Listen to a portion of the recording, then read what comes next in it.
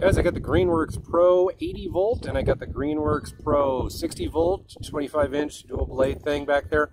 Both of those mowers are mine. I bought them with my own money. The 80 volt I've owned for 2 years. The 60 volt I've owned for 5 months. I want to show you a raw power comparison between those two. I've gotten a lot of comments over the past 25 months asking me my thoughts about the difference between them.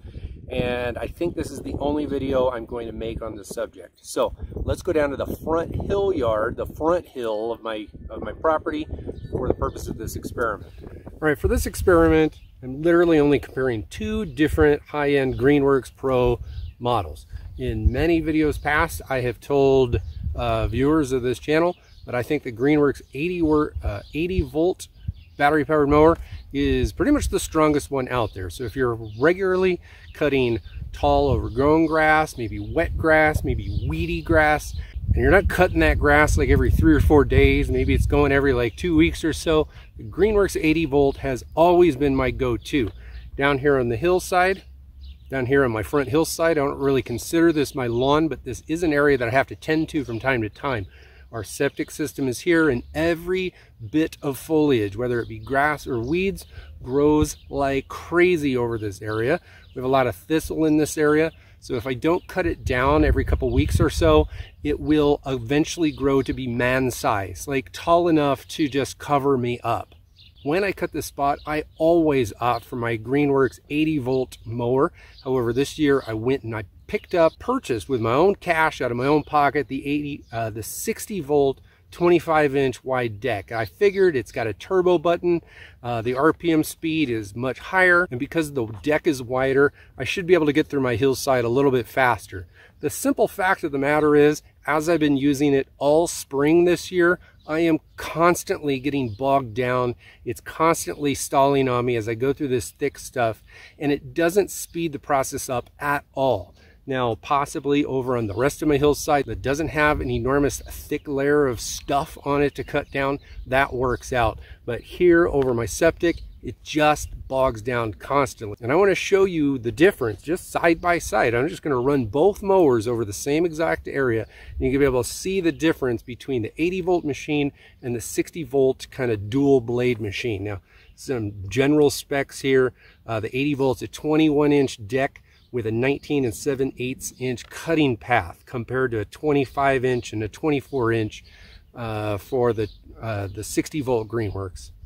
The 60 volt Greenworks has 2 batteries. The 80 volt only has 1 battery. The 60 volt, now I'm putting both of these mowers because I'm well overgrown here.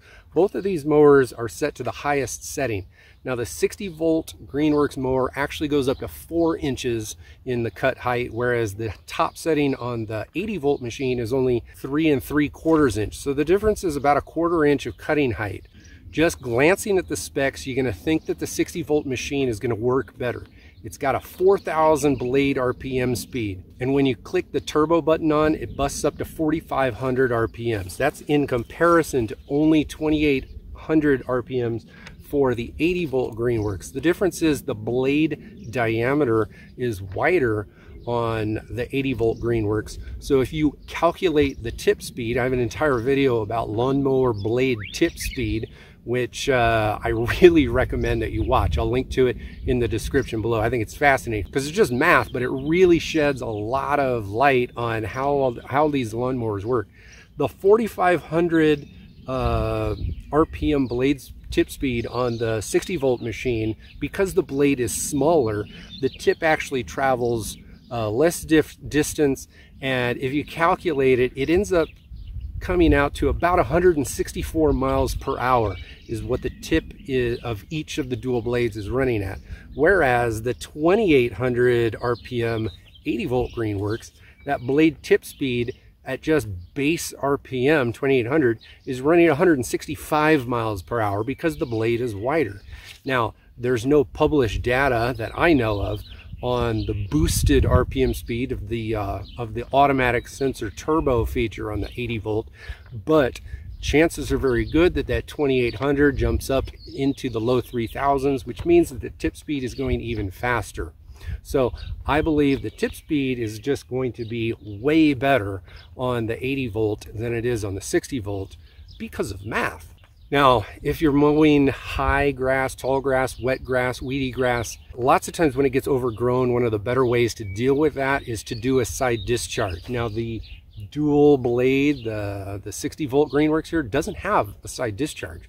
So it goes up higher, so it's going to be able to go a little bit through these higher stuff, higher lawn spaces a little bit better, but you can't side discharge it if it gets out of hand.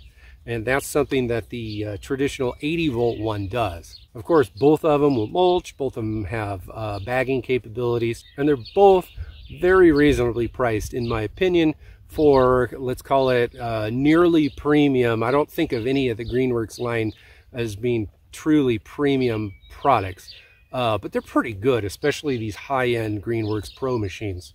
They're quite light and very easy to manage. They both, all of the batteries charge well, and I haven't had a problem with my 80 volt machine since I bought it, and I've owned that thing for over 2 years now. Look at that guy. Look at this razor blade city, man. It goes for a ways. Again, I put the 80 volt Greenworks up against a few other mowers over the past couple years, mostly in the same area. I've gotten a lot of resistance from people who just really think that Toro or Ego has stronger mowers. This is just awesome. So this is just another example. I haven't even done this yet. I mean, obviously I haven't cut it side by side, so I just believe that the 80 volt is going to push through it just fine, and the 60 volt is going to bog down and potentially stall. Lastly, before we get started, both of the mowers have fully charged batteries, and I've got the high lift blade on here, which is basically almost exactly the same thing as the normal blade. I can't even visually tell the difference with my eye, so this will be a fun comparison to just put up there. I should also say, not that this matters that much, but since y'all watching me, in my opinion, I regret buying the 60 volt. I don't expect it to work well, but maybe I'll be surprised. At least I don't expect it to work well in this side-by-side comparison. I do regret purchasing it. I should have just stuck with that one. If I mow for about an hour, if you overlap your stripes by about 2 inches, 1 hour, the narrow deck, the 21-inch deck 80 volt compared to the 25-inch deck 60 volt, you're only going to cover about 20% more ground. And again, it's just the math of it. You've got a 19 7/8 inch cutting path versus a 24. Subtract 2 inches for overlap, and it's only about, I don't know, like 18% more ground covered. I'm going to start off with this one and just push into the thick stuff and see what happens. I'm going to immediately turn the turbo on before I get going.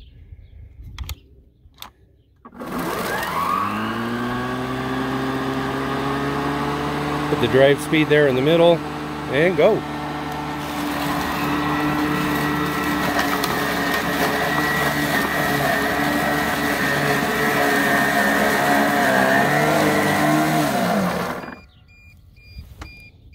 See that? Let's go see what 80 volt Greenworks can do. Here I'm going to stick the drive speed right in the middle. Turn it on. I don't have a turbo option, but it will auto sense that it needs it and will kick it on.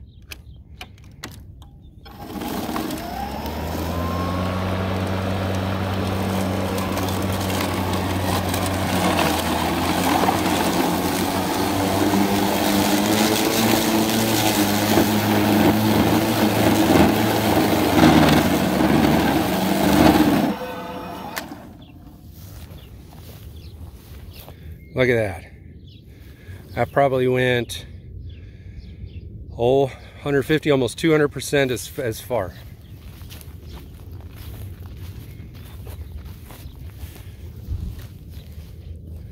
Let's take a look at the rows.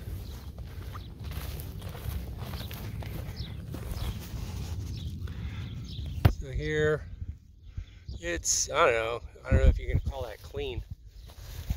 But there's some things sticking up over here. I think it's just as clean, if not slightly better. I'll before, I mean, it just powered straight through everything here before we started bogging down a little bit once we got over here. So let's take a look at the underside.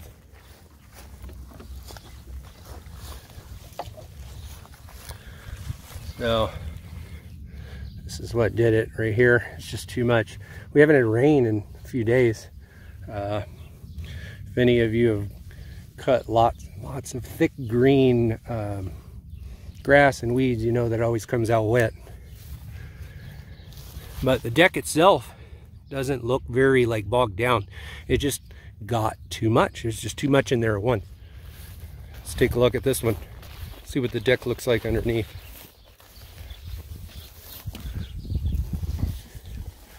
Look at that. It's similar. The deck itself doesn't look too crazy.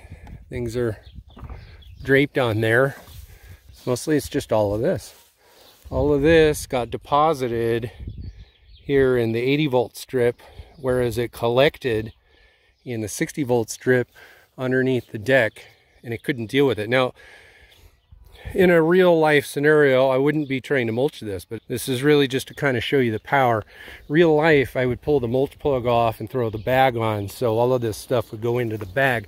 It's harder to demonstrate raw power though when the bag's there. So this machine is attempting to power through heavy grass loads, and you know, it's all mucking up underneath the deck, and it could only go that far, whereas 80 volt could just keep on pushing through for a while. Now, had I slowed down for either of these machines and kind of like tip the deck up and let them flush it out a little bit, each mower could have gone a little bit further. But if you owned these mowers and you were doing this, not making a random YouTube video like I am, you'd throw on the bag to be able to power through this. But that mower is just going to go slower. Yeah, it's wider, but it's going to take longer for you to go through this because you're constantly going to have to be going slower and dealing with the mower itself physically trying to cut through such an enormous amount of material.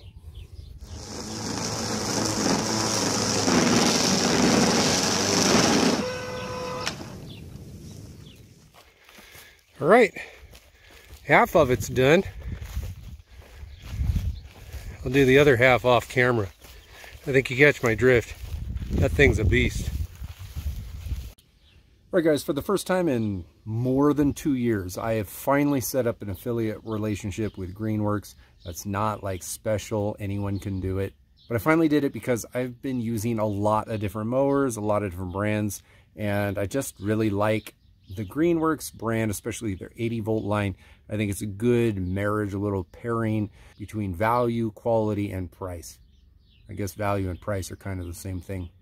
I'm going to link to some of their products that I like down in the description below. But you don't need to buy anything if you have what you like already. What I do want you to do though is take a look at this video up here in the corner.